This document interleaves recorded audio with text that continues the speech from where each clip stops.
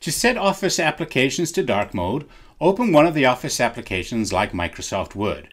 You'll notice currently we have the default theme, which is white. If you click on Account, under Office Theme you have various options: colorful, dark gray, black, and white.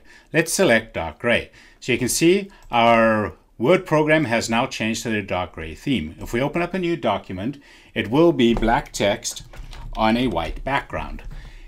If you would like to change your background here, click on Design, go into Page Color, and you can change your page color to whatever you prefer. But keep in mind, this only affects the current document. It does not affect any existing documents or any new documents that you create. Now, if we open up another Office app like Outlook, you'll notice that the theme has changed to match Word, which we just changed. So when you change it in one, all of them will change. However, Microsoft Outlook has another nice little feature which most people don't know about. Click on an email and you'll notice it's black on white.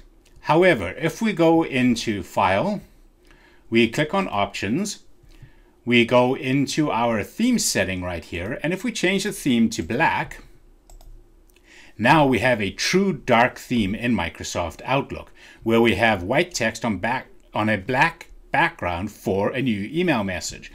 Here is another icon that was just added. You can switch this background between light mode and dark mode. However, this only affects Office or Microsoft 365 accounts. If we close Outlook, you'll see that Word now has also gone into black mode.